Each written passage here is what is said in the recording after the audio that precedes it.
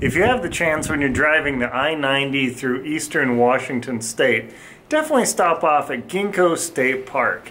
This unique location has dozens and dozens of huge logs of petrified Ginko biloba trees. Imagine that, this beautiful fantail style plant that requires a lot of water, as you can see, in a highly desert region, actually was once completely coated in water and just loaded with trees out here, where now when I look out here, you can see there isn't tree one. I mean, these plants have been put in here since this interpretive center was put in. So it's definitely an interesting location. Now, of course, it's against the rules to take any collections and everything in that, but about a half mile before the visitor center is a rock shop where you can pick up legal souvenirs to take with you.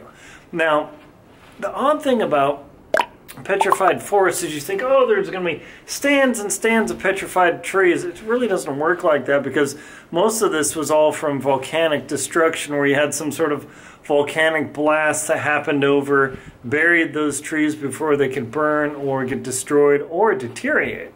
And that way, the petrification process, if that's what it's called, begins where you have the wood underground with no oxygen so it doesn't deteriorate. And the minerals slowly begin seeping into the wood and turn it to stone. Now I'm going to show you some of the samples of these rocks that are really pretty interesting. And normally the visitor center is open, but I'm here when it's closed.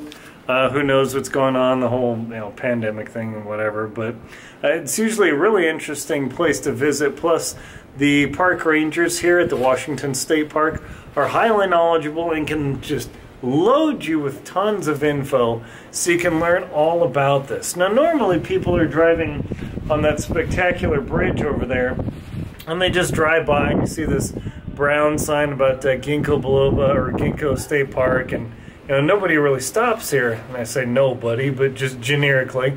But the chance of you stopping here, it's well worth it. I mean, the last time that I stopped here was a nice warm day, actually pretty hot.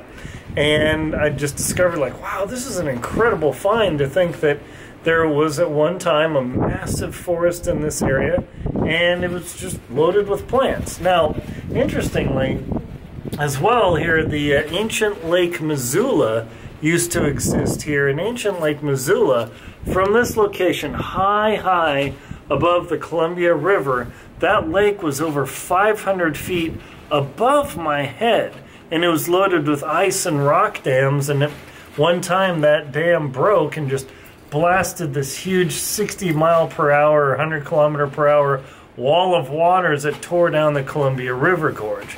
Apparently this had happened multiple times near these locations, and it was just unfathomably large lakes that formed after the Ice Age and blasted through here. So I'll put some links below to the Ginko State Park so you can check out that.